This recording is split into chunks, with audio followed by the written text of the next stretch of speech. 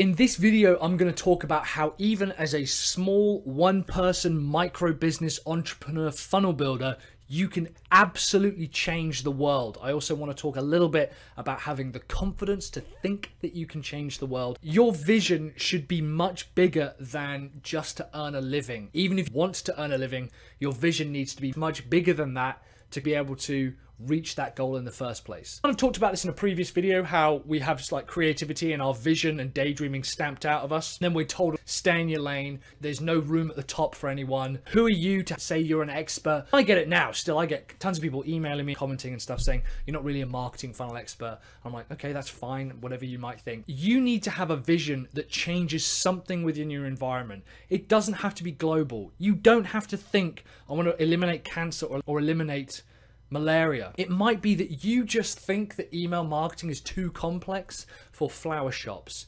You might think that e-commerce stores need to be better at remarketing.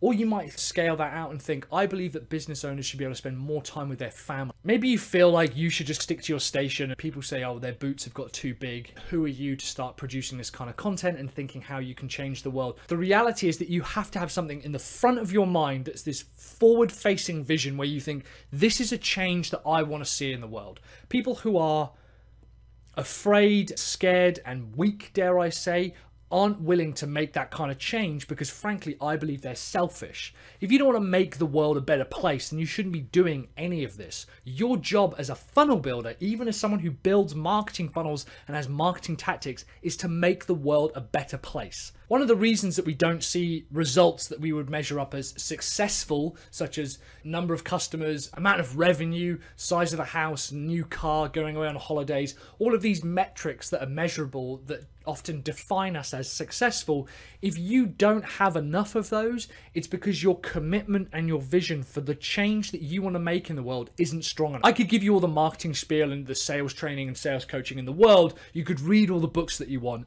but if you're not willing to commit to serving a group of people and changing something in your environment or your market, no matter how big or small, you are always going to struggle to attract the things that you want to feel successful. There's a huge misconception that some people are just born great or just have these massive ideas or they are these visionaries, and every single one of them will tell you that people told them they were insane at one point. There's nowhere in the world that a small software company that didn't even code it from scratch, they bought this software, changed it a little bit, and then sold it, is now able to potentially eliminate malaria from the world. That, by the way, is Bill Gates. He didn't code the first version of Windows. He bought it from somebody else, licensed it, and changed a few bits and pieces. And he was like, I want to see a PC in every home. That was his vision. I want to see a PC in every home, because he understood the difference that would make.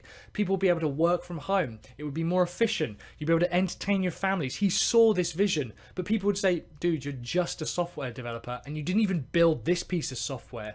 And yet that's your vision. It's really easy to have a go at people who have got larger visions, but the commitment to that vision and the commitment to serving an audience and making the world a better place, that is what brings all these other results that people deem as successful. You don't have to change the world on a global scale. In fact, if anything, the successful businesses that do have massive amounts of change focus on a very specific micro niche. Even if you were to affect 1,000 people just on Facebook and say, I believe that business owners should have more time to spend with their family. I think that e-commerce businesses that sell plastic-free goods should be able to make a bigger impact in the world. Whatever it is that you believe that you want to see in the world, whatever the changes that you want to see, that's who you need to serve, that's who you need to go after. As tactical funnel builders, we are uniquely placed to help people get those things, to help people broaden their audience, find more customers, find more leads, make a difference. If you go after businesses that themselves are making a change in the world and help them increase their impact and the change they have in the world, you will attract all of the things that you want. One of the things to remember is to set goals for your potential, not where you are now. The biggest mistake I see people make is they set really small, mediocre goals that they could reach now. That's not the point of a goal. The point of a goal is to set something that you could reach if you reached your potential. The goal is the test of your potential. Where could you be? What could you do if you were the best possible version of yourself? If you were able to change anything in the world, what is it that you're going to change? What is it that you're going to reach if you are the best possible version of yourself. That's the type of goal that you should be setting. Specificity with your audience, as I mentioned, will help with a larger vision. What's really interesting is that what started with sales training just for funnel builders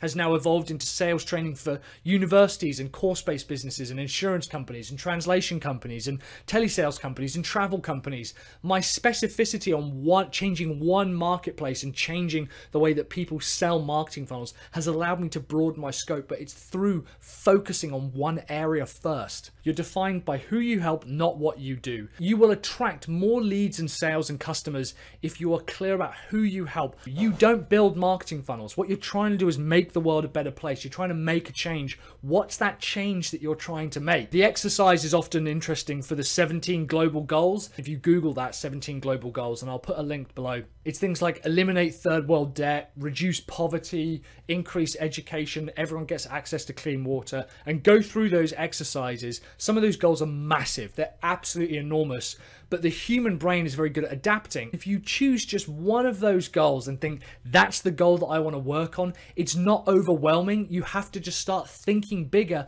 to be able to make that change. And it might be that changing the way that education is perceived or changing the amount of clean water that the world has access to is not you setting up $1 billion trust fund. It's creating video content that allows people to understand more about the problem or interviews experts about the problem. The change that you want to make in the world, it doesn't have to be one of those 17 global goals. It's usually a good framework to understand which way you want to go or what it is you want to help people with, but that's what you should be trying to do, is change the world, make the world a better place. It doesn't have to be on a global scale, but those goals are a good framework to understand where you want to start aiming. If you had to pick one of those goals, and let's say all the money was taken care of and you didn't have to worry about anything, which one of those goals would you go after? Let me know in the comments below. If this video was useful, I'd love a share and a like and a subscribe, and you can hit the bell as well to be notified whenever I create new content and whenever I post a new video. In the meantime, guys, thank you very much for watching. I'll see you on the next video. Keep building those funnels.